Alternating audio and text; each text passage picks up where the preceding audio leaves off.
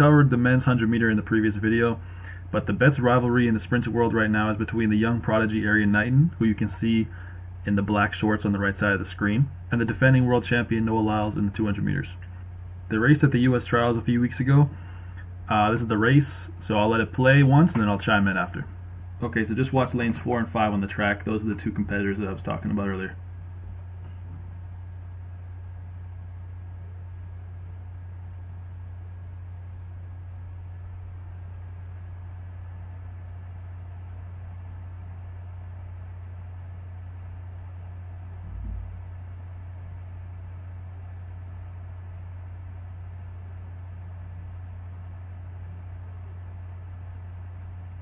So as we saw, Lyles ran him down during the straightaway and showcased his top speed. Now I'm going to give you my analysis on what happened.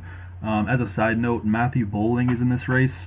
He's the so-called Caucasian man, second from the left. He's gotten to be very overrated over the last few years. He ended up getting 6th and he didn't have any power at all. He didn't go under 20 seconds.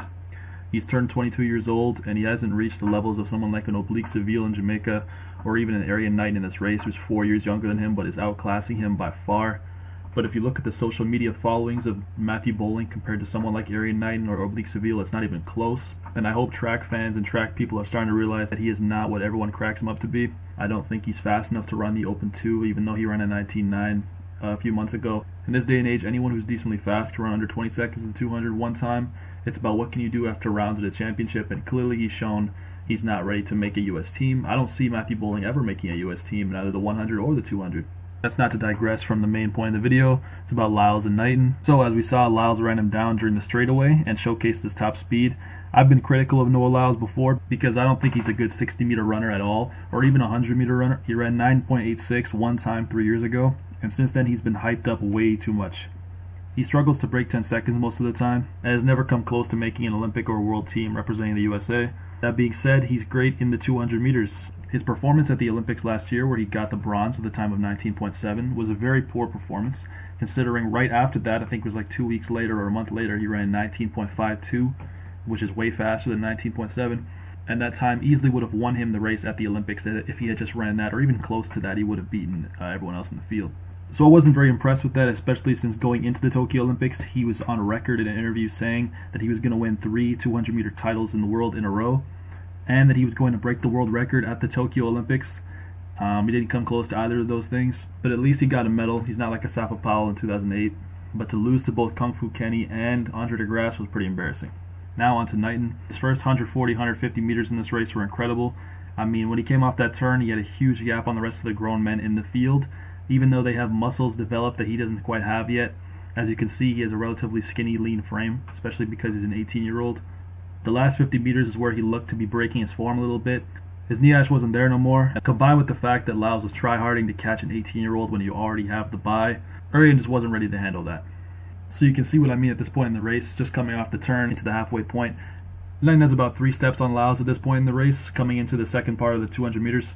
But Noah Lyles has a Carl Lewis type strategy where he just cruises for the first 120 and then starts to turn it on after that. And that's what happened in the rest of this race. So even though he has 3 steps on him, Knighton just could not close over a sprinter like Noah. At this point in the race, we're about 40 meters out. If you look on the far left of the screen, Kung Fu Kenny is his nickname. His name is Kenny Bednarek, but that's his nickname.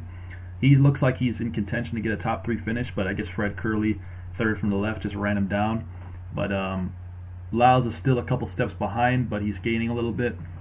And you see Matthew Bowling starting to fall into the background there. This is exactly what I'm talking about, man. Like this, how is Matthew Bowling ever going to make a team?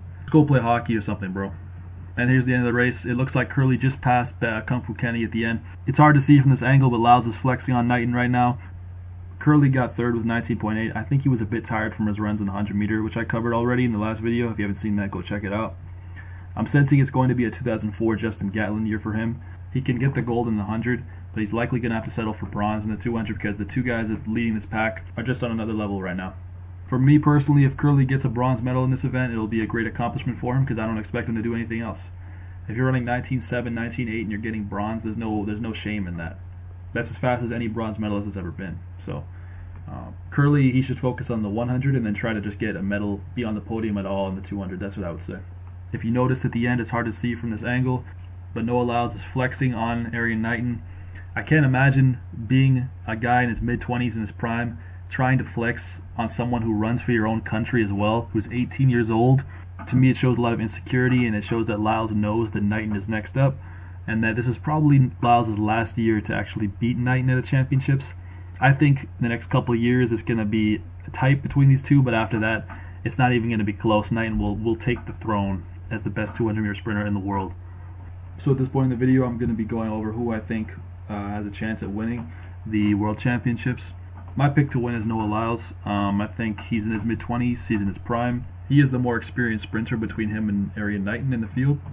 People looked at Arian Knighton's fast time where he ran 19.49, which made him the 4th fastest person ever in the event, and they expect him to replicate that at the World Championships. It's very unlikely he's going to be able to do that. That was the beginning of the season. This is more near the end of the season or the middle of the season.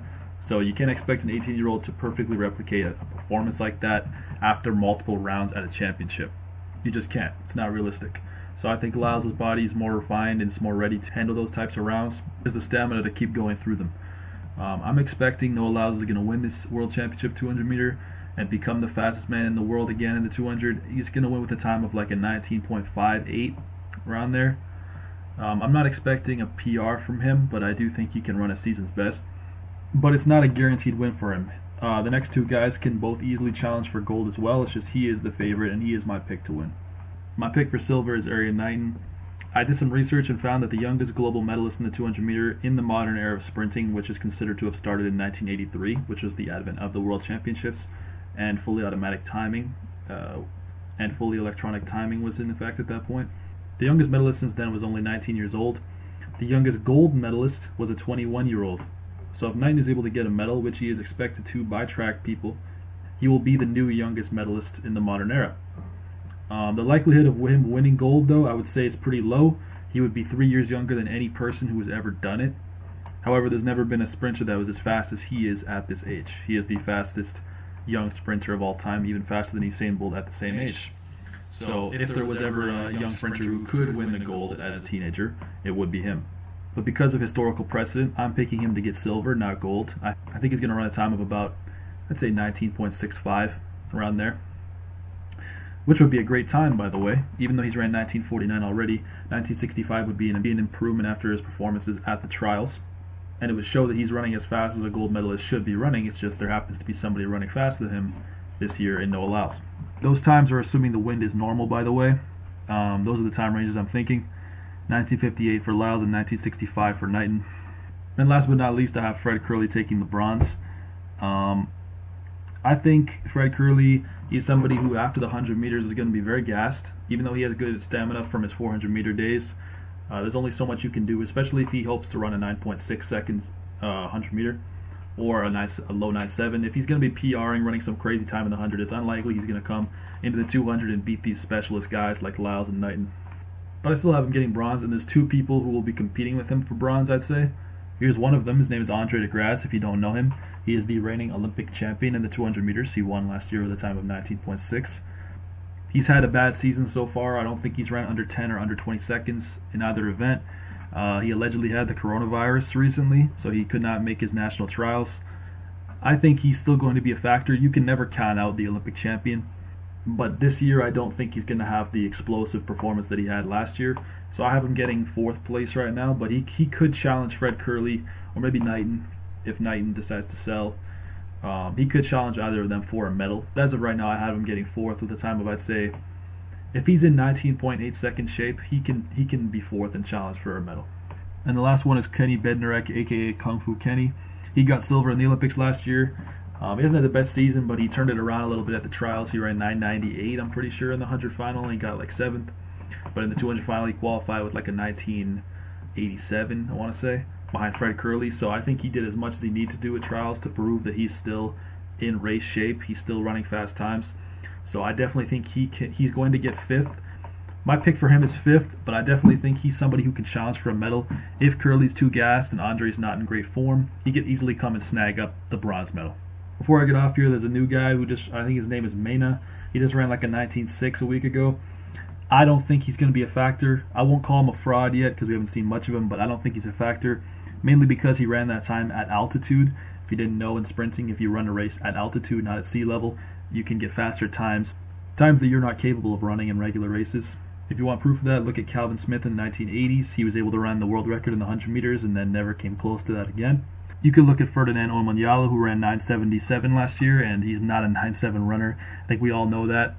So altitude races are cool, but they should be their own category. You can't really compare altitude races to non-altitude races. So he ran that time at altitude. Prior to that race, he had never ran a time under 20 seconds in the 200. So I think he's just somebody who happened to run a fast time, and it happened to be a race at altitude, and that's what's giving him the hype right now. I don't think Mena will even make the final. If he does make the final, he'll probably get 6th or 7th place, which would still be respectable, but don't expect sub-20s from this guy at the World Championships. Anyways, the main point is, Knighton is the future. He is a prodigy, he's a wonderkin, and I have him firmly in the top 2 right now, maybe 1 this year. We'll see. I have him silver, but you never know. He almost won trials. If Knighton can upset Lyles this year, not only would that discredit Lyles as a dominant 200-meter sprinter, losing to a teenager, but it would also set up the start of a 200-meter career for Erriyon Knighton that might be able to compare to Usain Bolt, because Usain Bolt did not win his first title in the 200 until he was about 21, turning 22 in 2008. He got the silver medal in 2007 at the age of 21, but that's still older than Knighton is right now by a couple of years. So if he's able to even get a medal, even if Knighton gets bronze medal with a time of 19.8, 19.9, that would still be amazing for him. Nobody has ever gotten a medal at that age, so regardless if he's on the podium, it's great. Even if he just makes the final, I don't have expectations for him to win. But knowing him, he's probably going to get the silver or maybe even the gold, and that's going to set him up to be one of the greatest sprinters of all time. The real Usain Bolt comparison is Erriyon Knighton, not Matthew Bowling, okay? Stop with the foolishness about Matthew Bowling. Get on the Erriyon Knighton hype train. He's up next for real. Possibly a monarch child as well, allegedly.